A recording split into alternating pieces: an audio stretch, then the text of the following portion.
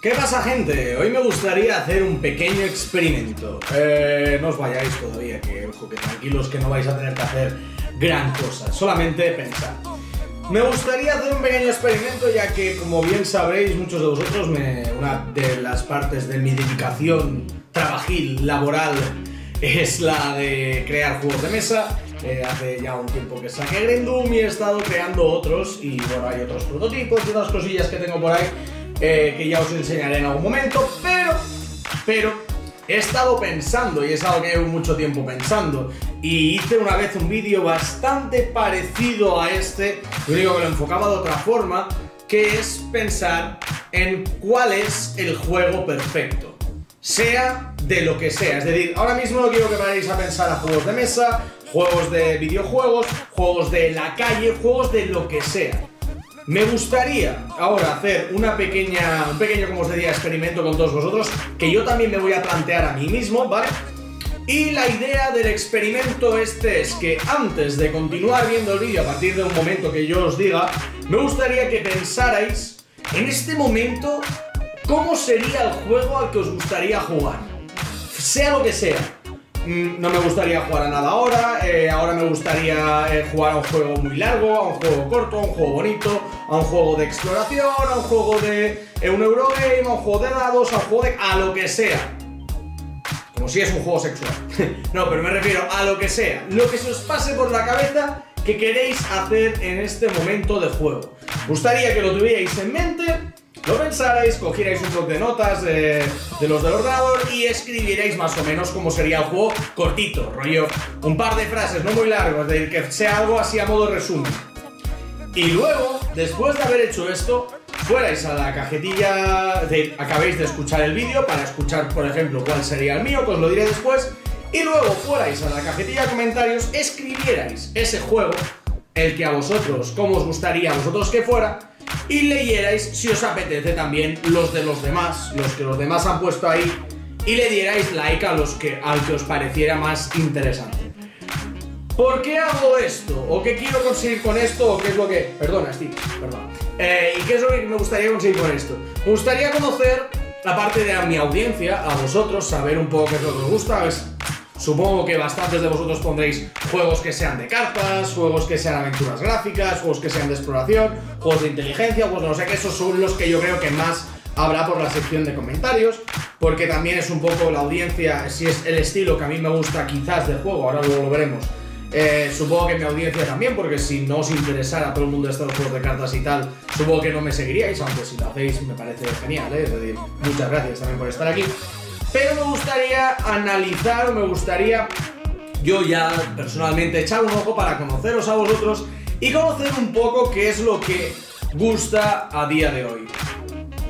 No por nada, es decir, porque así puedo yo también aparte sacar ideas y entender otras formas, y vosotros también otras formas de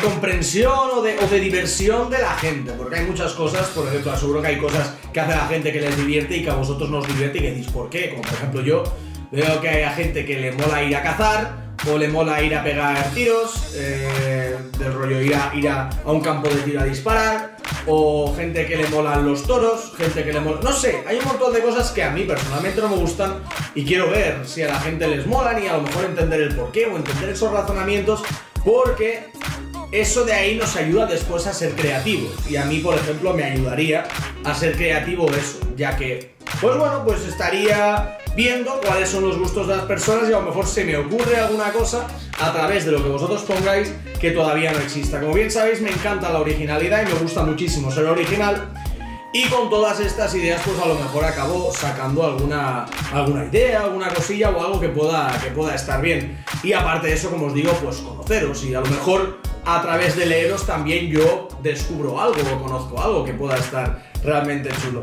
Así que yo creo que es un buen mini experimento. Si os parece bien, os dejo que lo hagáis, que lo apuntéis y demás. Ya no tendríais que estar viendo el vídeo, después lo retomáis desde este punto. Y ahora yo os voy a decir así, sin haberlo preparado ni nada, os lo juro, sin haberlo preparado ni nada, cómo sería el juego ideal para mí a día de hoy, ¿vale?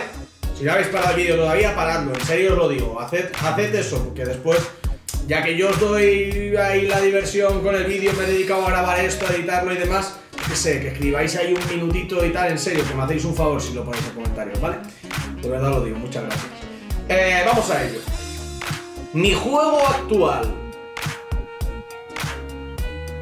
con el que querría jugar en estos momentos sería un juego de mesa. Para empezar, ahora mismo me apetece jugar a un juego de mesa. Sería un juego de mesa en el cual algunos de sus componentes fueran cartas. Ojo, no que fuera exclusivamente de cartas. Me gustaría un juego que tuviera cartas como componente. Un juego muy tematizado, en el cual yo me sintiera parte de eso, es decir, que me pudiera evadir de lo que estoy haciendo, que me pudiera abstraer de mi mente por un rato, olvidarme un rato de YouTube, de Twitch y demás, y meterme absolutamente dentro del juego y del papel que estoy desarrollando en el juego. Un juego de duración larga. Me molaría un juego de estos que se puede jugar a base de campañas y que las campañas duren 20, 30, 40 horas y pasarme un buen rato jugando. Un juego bien equilibrado. Un juego que no tenga cosas injustas. Un juego que no haya nada que te pueda pasar que esté muy dado al azar, por así llamarle. Un juego cooperativo. Me gustaría jugar a un juego cooperativo con 2 personas más. Me gustaría un juego cooperativo de 3, de 2 o 3 jugadores. Me molaría porque si no se genera el efecto líder y demás.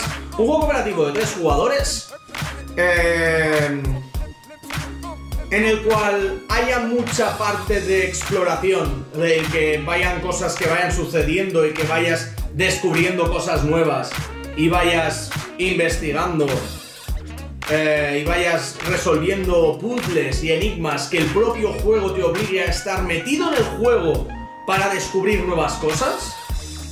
Me molaría. Un juego difícil, muy difícil, que fuera un juego en el cual tengas de estar muy pendiente de todo lo que hagas y que tenga una barrera de dificultad alta, que si tengo de perder pierda, que pierda varias veces si hace falta.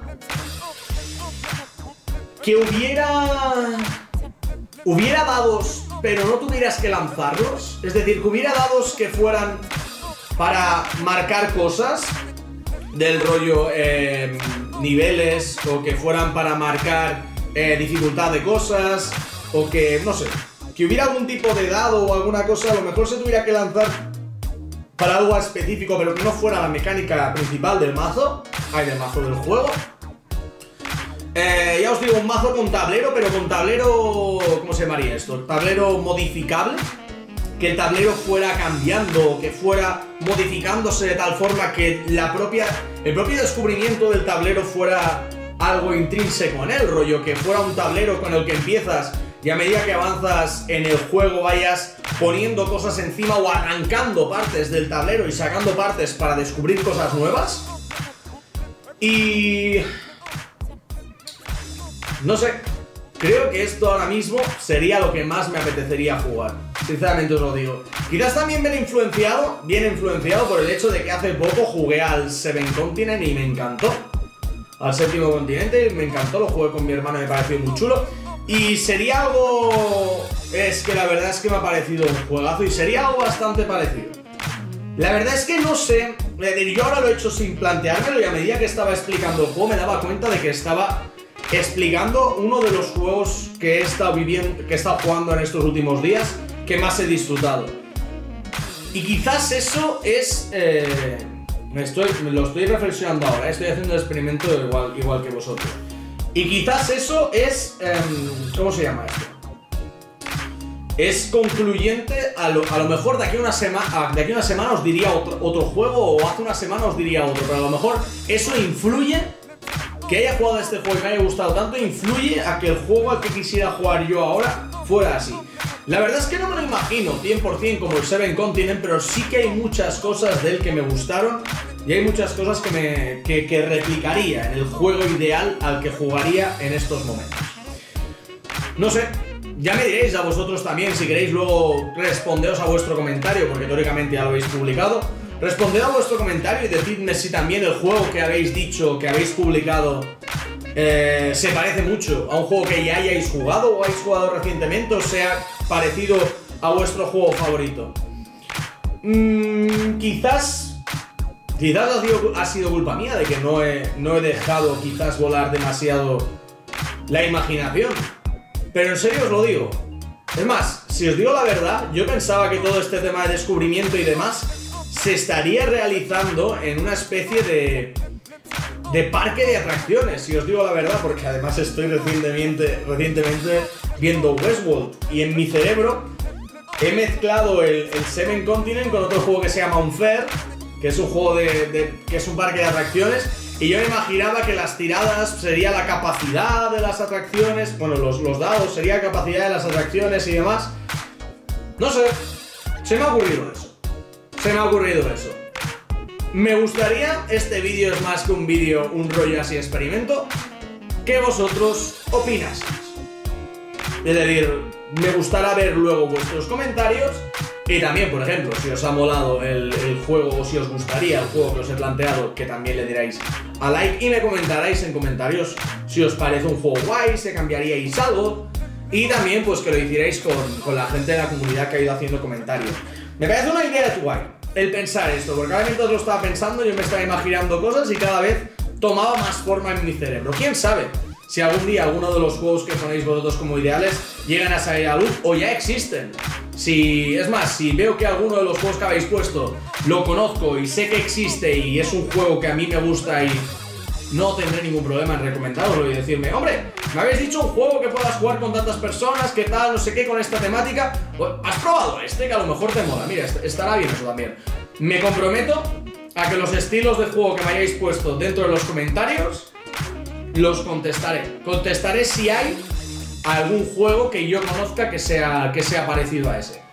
Así, gracias a que vosotros me habéis puesto un comentario dándome esta información para que os conozca mejor, de feedback, como de vuelta hacia vosotros, pues os diré si conozco algún juego que sea así, porque mira, si lo conozco y lo veis, os gusta y os lo pilláis o lo que sea, pues adelante. Podría haber dicho un juego de ordenador que fuera también una aventura gráfica, que ahora mismo me apetecería mucho jugarla, o algún juego de ordenador, no sé. Se me ha ocurrido un juego así, de exploración, temático, para 2-3 personas, en un parque de atracciones, con tablero, que el Seven Continent no tiene, que lo vas generando, con cartas, eso sí, importante, que tenga también alguna cosilla con dados, no sé. ¿Qué opináis vosotros? Dejo el vídeo por aquí, me encantará leeros, seguro. Este vídeo me gustará mucho más leeros que, bueno, lo que me está gustando hacerlo, porque la verdad es que me ha servido para reflexionar. Os leo ahora, ¿vale? Os leo ahora y os comento y os contesto los comentarios, sí. ¿De acuerdo? Poco más, gente. Un placer haber estado con todos vosotros y nos vemos muy pronto en el próximo. ¡Chao!